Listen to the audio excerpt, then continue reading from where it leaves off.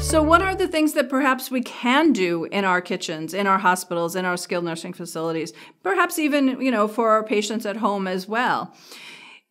When we have to put these dietary modifications into place, when we, bring the texture down, we bring the flavor intensity down, we have to really think about what can we add to enhance the flavor, to amplify the flavor. Maybe that's going to be a flavor enhancer. Maybe it's going to be, salt or pepper or other spices. But we have to think about other things that we can add to enhance the flavor.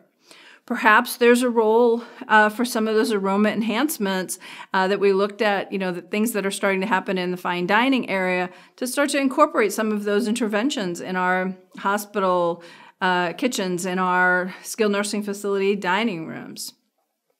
I think we also have to be aware of the changes in sensory-specific satiety that happen as we get older, and make sure that we are providing as much variety in the diet of our elderly subjects as possible. Lots of options in terms of taste, lots of options in terms of texture to whatever extent we can.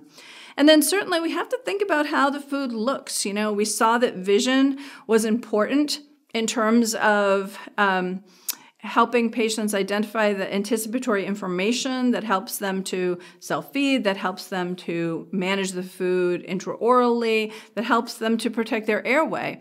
And so we have to think about what kind of visual information our clients are getting on that tray that comes from our more industrialized kitchens.